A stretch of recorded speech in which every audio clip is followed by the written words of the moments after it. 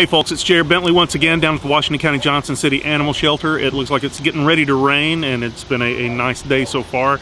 So hopefully the rain will cool things off. There's a crowd here already, and let's get inside and find out how many of them are going to be taking some pets home. Come with me.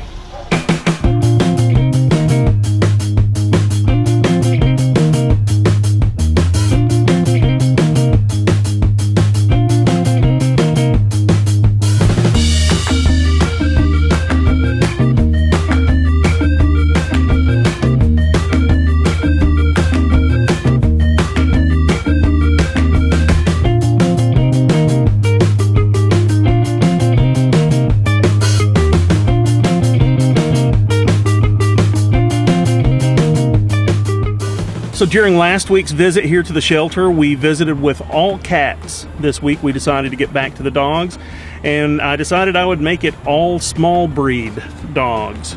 So we started things off with Sunny. Sunny is an adult female Chihuahua. You can see Sunny's pretty scared, but very friendly. Sunny is a sweet dog and needs a home.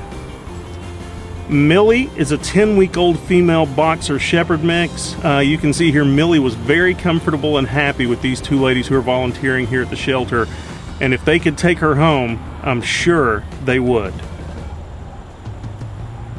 Aspen is a 10-week-old female lab pointer mix. Aspen is really shy and sweet and just a really nice dog. Rocket is an adult neutered male Jack Russell mix. Really laid back for a Jack Russell. I'm guessing being an adult, he may have gotten all the playfulness out of him. Now he's ready to just be a really good companion. Snoop is a 10-year-old neutered male Shih Tzu. Snoop's an old guy. He looked like he could really use a home to go to for his last couple years. Snoop was a really sweet, laid-back dog. And we ended up our visit with Gozer. If you'll remember a couple weeks ago, I highlighted Gozer. Gozer is a 12-year-old neutered male Beagle Terrier mix. Gozer's blind and deaf, and you can see here he's just walking circles. Gozer needs a home. Somebody show Gozer some love. Come and take him home. As I said before, there is a good crowd here today.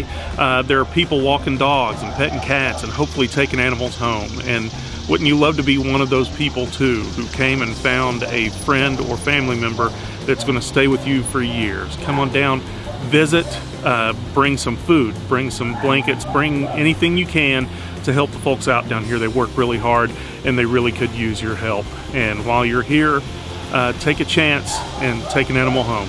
Thanks.